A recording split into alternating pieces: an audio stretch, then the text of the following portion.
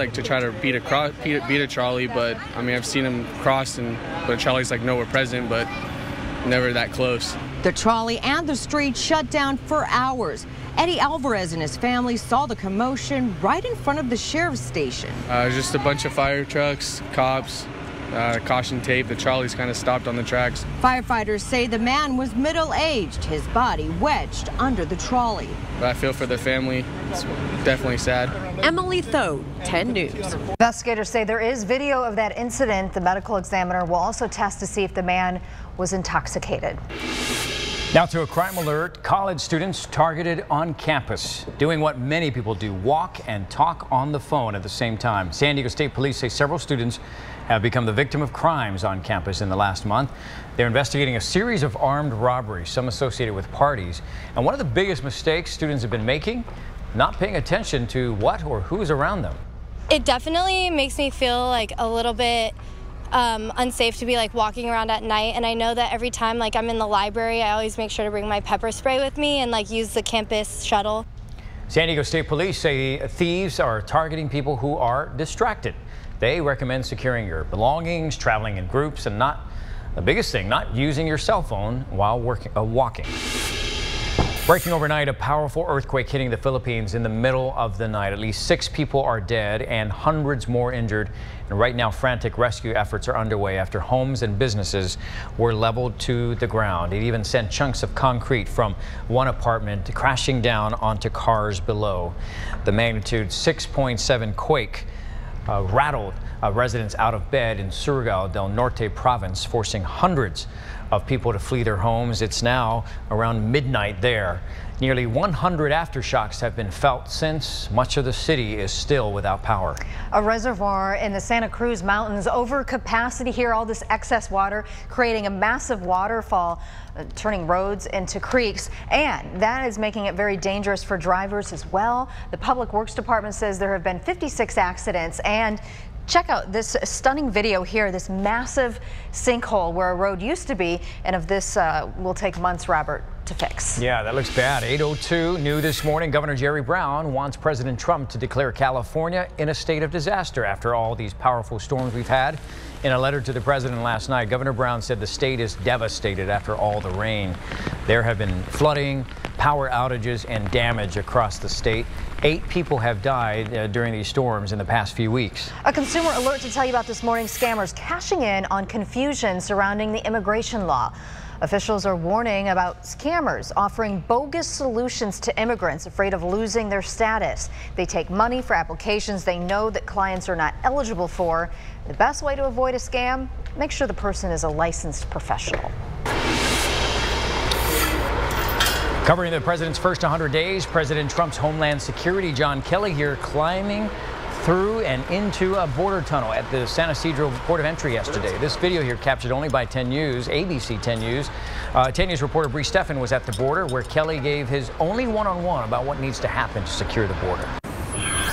Thousands of people are crossing back over into Tijuana at the end of the work week, and tonight many of them are wondering if security here at the border is going to be changing soon. This ABC News exclusive video shows Homeland Security Secretary John Kelly climbing out of a drug tunnel, one of his more hands-on moments from his first tour of the San Diego-Mexico border and the security that protects it. The fact that they're spending huge amounts of money to tunnel underneath the wall tells you that they can't get through it. He spent the day talking to state and local officials. Chief Shelley Zimmerman getting a chance to press him. The definition of a sanctuary city? I don't have a clue.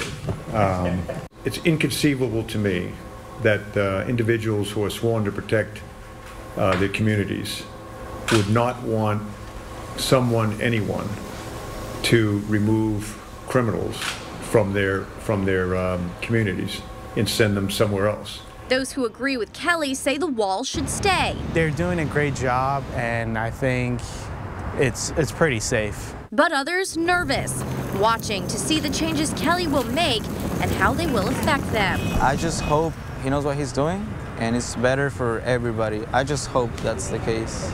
In San Ysidro, Bree Steffen, 10 News. And we have some new video here to show you. This is Secretary Kelly's view of what he saw inside those underground tunnels. Those there are signs that were pointing to the U.S. and Mexico. These tunnels were actively being used to smuggle drugs from Mexico into San Diego. Now to a crime alert. A Mission Beach man says he's now out of work after a band of thieves stole thousands of dollars worth of tools in the dead of the night.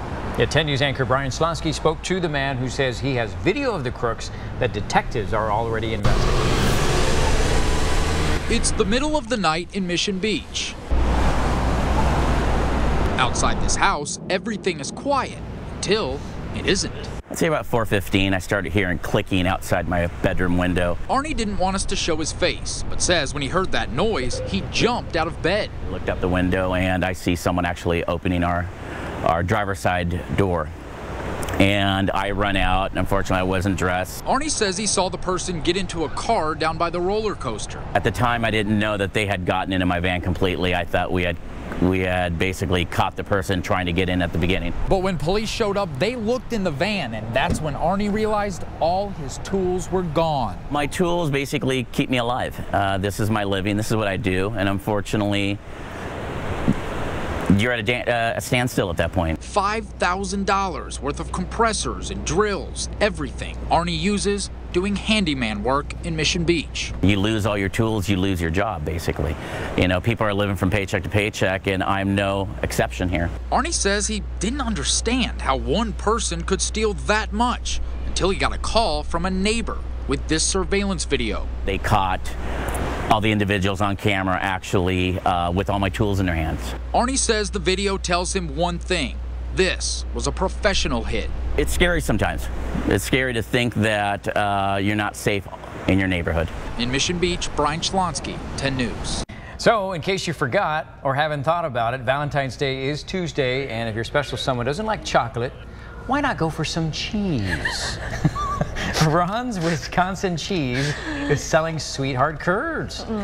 You see there, they come in different shades of pink and white, right? Okay. Look good already to you? Vanessa, do you approve? Do you want curds? Looks like no. Okay, I better not say.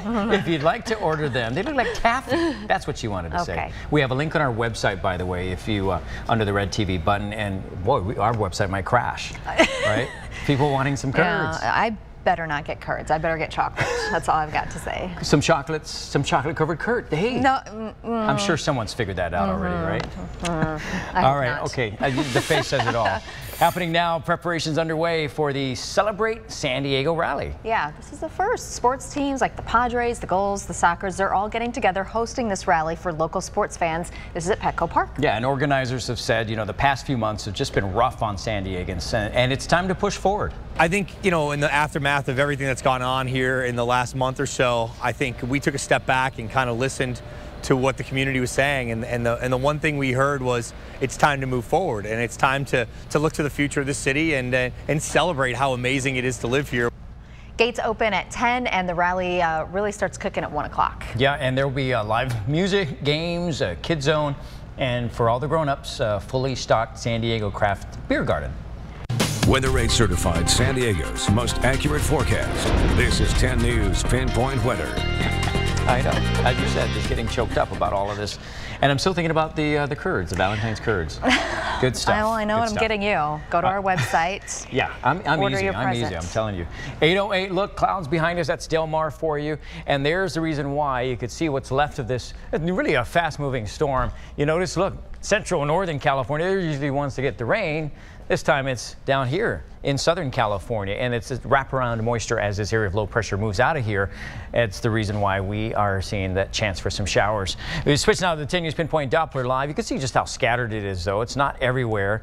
So as you're moving through from El Cajon, East County, basically going towards the west, or vice versa, you'll find some rain there on the 8, some on the 15 as well, some here in Vista, Bonsall, Hidden Meadows out there, just a little bit of showers there. Rain future cast showing as we go throughout this morning. This adjusted just in the the last 10 minutes or so.